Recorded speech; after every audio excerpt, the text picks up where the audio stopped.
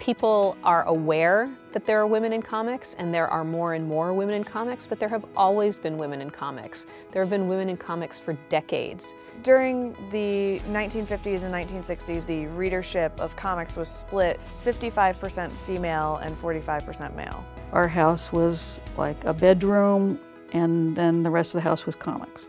The more superheroes took hold, the less anything else got any priority. So we sat down and we talked quite a bit about how we wanted to form a comic. Nobody had done women's bodies from a woman's point of view. The potential was there that comics could do anything. We decided to get even with men.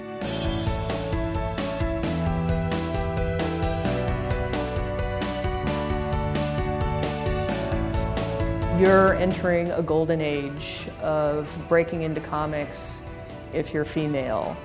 And there are more women in comics than ever, and that's really exciting to see. You can tell any kind of story in comics, and let's really try to do progressive material always. Write stories for people. And if you have more women involved, you're probably going to have more women reading.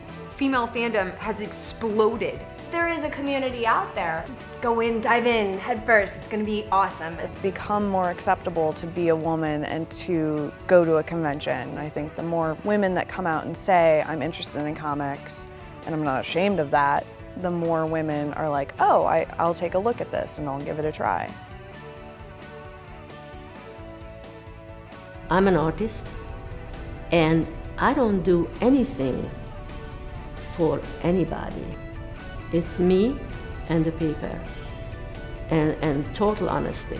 To bring all of these women together, these smart, creative, powerful women together, telling their stories, telling the history of women in comics, stands as such an amazing example to women out there, to girls out there, that there are a lot of women in this club and that there's always room for more.